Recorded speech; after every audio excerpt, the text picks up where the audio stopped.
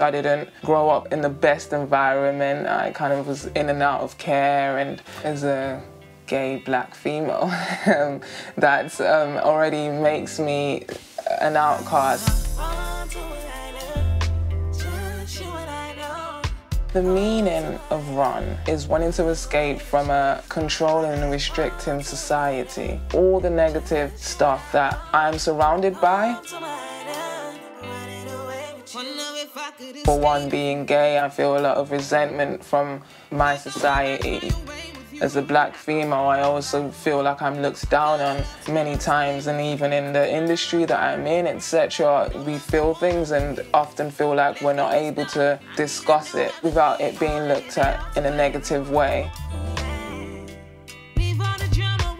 I normally write alone. I'm able to express myself when I'm on my own. That's when I feel most emotional, and that's a part of me I don't really show everyone else, so music has been a release for me.